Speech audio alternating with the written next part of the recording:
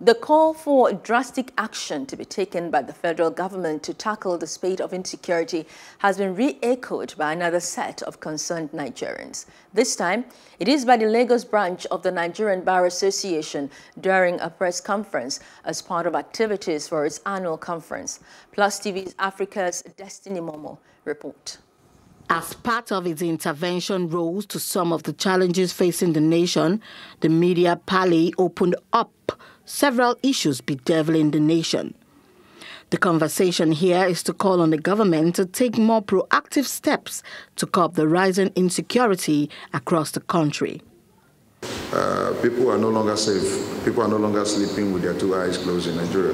And so we must begin to profile solution to the spate of insecurity. And we can't stop talking about the issue of corruption. We know where we are today as a nation because of corruption. It has retarded our growth. We started with other nations like Dubai.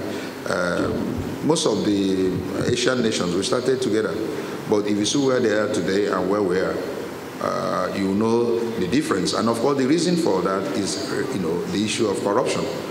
Other conversations include the ongoing strike by the Judiciary Staff Union of Nigeria, JUSUN, and lessons learned.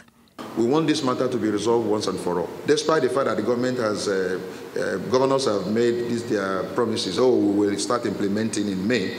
JUSUN is saying until we see that implementation being carried out, we are not calling off the strike. It's been painful to lawyers. We don't have any other source of income other than lawyering and going to court.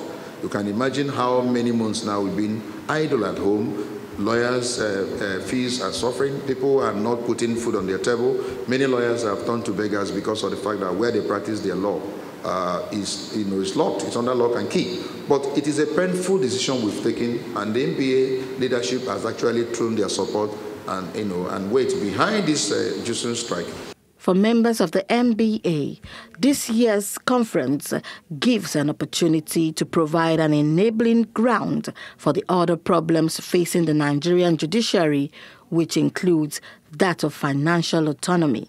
Our conference as FIDE conference, and everywhere we go, is to bring the missing element that has led to this country nosediving to this point, and that missing element is public interest. This year's NBA conference, which will bring together members of the executive, the legislature, and the judiciary on the round table. Destiny Momo for Plus TV Africa. Hello, hope you enjoyed the news. Please do subscribe to our YouTube channel and don't forget to hit the notification button so you get notified about fresh news updates.